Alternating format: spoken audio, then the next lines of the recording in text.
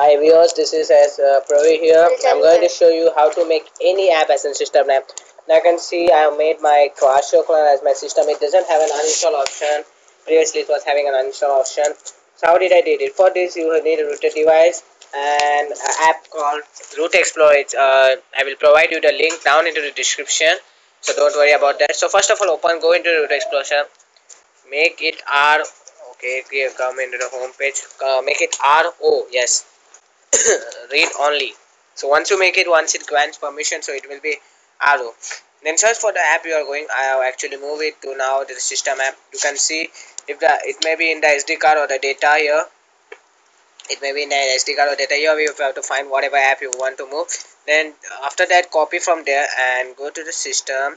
And there you can go to the apps and then you can paste it. After pasting it, see the permission. See, it should be like I'll show you permission. It should be R. Yes.